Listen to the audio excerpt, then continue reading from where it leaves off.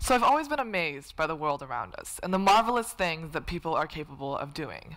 Whether it's finding a vaccine for a disease, fighting for social justice, or creating the internet, I find inspiration everywhere.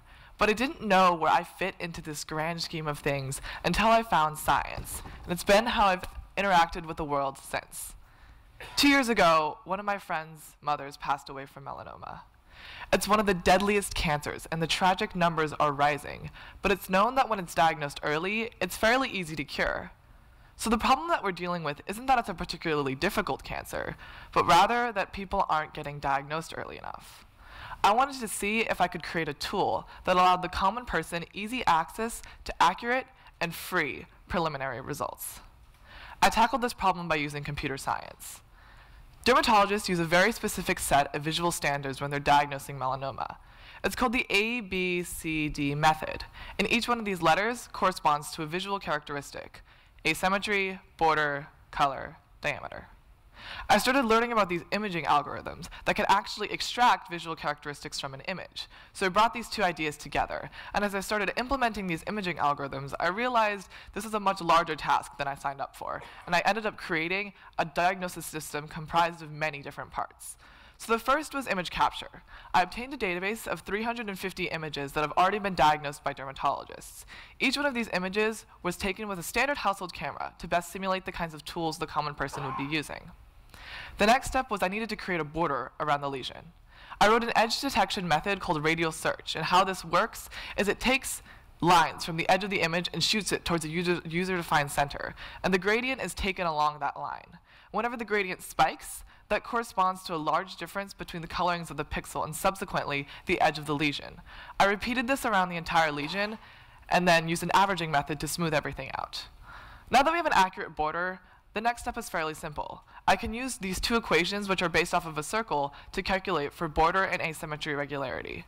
So the border irregularity index is based on the relationship between the perimeter and the area. And the asymmetry irregularity index is based on the relationship between the delta area of the lesion when it's folded over its axis and its total area. Well, now that we've quantified border and asymmetry irregularity, I need to combine all this data in some useful way. That's where my artificial neural network comes in.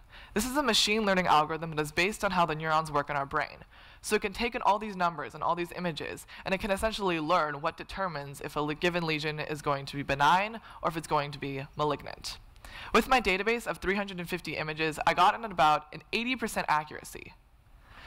So in science, we're always asking ourselves, what is the next step, and what does the future of this project look like? So for me, I really want to up my accuracy to at least 90% before I'm comfortable with putting this technology out there for people to use. In order to do that, I need to expand my database. And that way, the network has a lot more information to draw from and has a lot more information to learn from. And that's where the cloud comes in. I can use the cloud to allow dermatologists and doctors from all over the country, all over the world, to upload their images directly onto the network. That's going to expand my database and increase the accuracy. But then, with a lot more data, I'm going to need a lot more computing power. I hope my network will be able to expand to accommodate thousands, even millions of images, but one PC isn't going to be enough to handle all that information. So I can use cloud computing to distribute all that information across many different computers to increase the accuracy, increase the efficiency. Eventually, the patient's diagnosis is going to be based off of thousands of images from hundreds of doctors, all working together for one common goal: to decrease the number of deaths caused by melanoma. Thank you. Yeah, thanks so much. Appreciate it. Do we have a chance? Can Lizzie take any questions? Is that possible? That'd be great. Thanks. Okay. First of all, that was just spectacular. Okay, now, who here feels pretty good about what they've accomplished? That's what I thought. We got to tear you down to build you back up again. So, Lizzie, please give some career advice to the professionals. Oh no. Yeah. No. Any questions for Lizzie on this? Just spectacular, isn't it? Just amazing. Is your approach extendable to other areas? Yeah.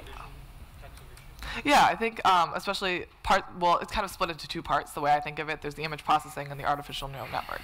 So image processing you can actually use in lots of different medical fields, like looking at different kinds of tumors, looking at MRI scans and things like that, image segmentation of those.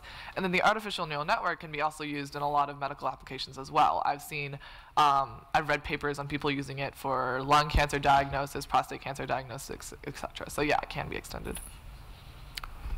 Sorry, Joe. I'm curious to ask you, did you start with computer science and learn the sort of medical biology, or did you start with medical biology and learn computer science? How do you see the blending in medicine general with computer science? Yeah, that's a good question. So I started out, I mean, I've always kind of been a little bit of a biology nerd. I really like cells and things in middle school. That was kind of my favorite unit. And then once I started going into high school, I started learning about, this huge growing field of computer science. And I started going to these computer science seminars just kind of on the weekends, learning a little bit about, image processing, machine learning, quantum theory, robot control theory, etc. And so it was there that I kind of got the idea for my project of bringing those two things together. And I think that medicine and computer science is one of those fields that's really growing, and that nowadays the disciplines are starting to really interconnect with one another. So, I mean, over the summer I was working on a project that was a pairing between Intel and a local hospital, and these disciplines are all kind of connecting together with biology, computer science, physics, etc. Greg, did you have a question? Same question. 2 for 1. Yeah. Yes. Did I hear you say you did quantum physics in high school? Question was, did Lizzie do quantum physics in high school? And what did you do after lunch? Those, I'll say, the seminars, those were the pretty hard ones to understand. But I learned a little bit of like XOR gates and different kinds of things like that. But a little bit, not a lot. What high school did you go to? Oh, I'm at Jesuit High School, but those classes that I took were at a local university. Yeah. Yeah. They're not teaching quantum theory in our computer science classes, no. Any other questions? Yes. Sorry. Elizabeth, thank you so much for the presentation. Quick question. How did you account for things like skin tone differences, from America versus another culture, etc.? What's your thoughts on that? So actually with melanoma, if the skin is lighter, then it's more likely that you're going to get the cancer because there's less melanin in your skin. So when I'm looking at the gradient function, it's measuring the spike from when it goes from even skin to uneven skin. That's where I point the edge of the lesion. So because there's going to be a large difference between the skin color and the lesion color when the skin is lighter, that is more tailored towards people with lighter skin who are more likely to get the cancer. Does that answer your question? Shailesh? Thanks for the paddle usage, by the way. That was exemplary. Although, actually, it wasn't. You're supposed to use the red side with the question. Question. Okay, go for it. Okay, I like the But yeah, this is hugely inspired. My question is very simple. If you could work at any tech company in the world today, which one would you What? Say Google. Yeah, Google easily. All right, go ahead now. Say what's on your mind. Well, I do love Google. I like the environment and the community. And what do you think is the coolest? Like, Salim was talking about, Palantir being the coolest company. What do you think is the coolest tech company? I do think I'm not being actually biased. I really do think it's Google. Seriously? Yeah, I No, do. I'm kidding. Maybe it's because I'm young and Yeah, Google yeah. does appeal to the younger generation.